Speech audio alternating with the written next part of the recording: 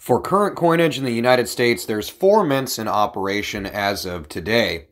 These 4 mints produce billions of coins each year, and each mint has its own function. The main mint is in Philadelphia, which produces circulating coinage, mint sets, and some of the commemorative coins that you can get. The Denver Mint also produces circulating coinage, mint sets, and commemoratives. The San Francisco Mint produces regular and silver coinage, but ceased doing this in the 1970s. And the West Point Mint produces all bullion coinage, including proof coin sets. Philadelphia and Denver produce the dies used at all the other mints.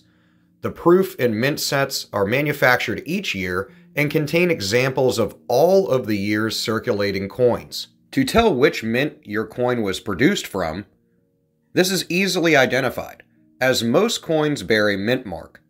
The identifying letter of the mint mark can be found on the front side of most coins and is often placed near the year.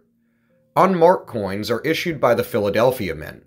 Among marked coins, Philadelphia coins bear a letter P, Denver bears a letter D, San Francisco bears a letter S, and West Point coins bear a letter W. S&W coins are rarely found in general circulation, and as far as many varieties of coins, these can be the most valuable. The CC, O, C, and D mint marks are used on gold and silver coins for various periods from the mid-19th century until the early 20th century. There was also temporary mints that were in Carson City, Nevada, New Orleans, Louisiana, Charlotte, North Carolina, and Dahlonega, Georgia.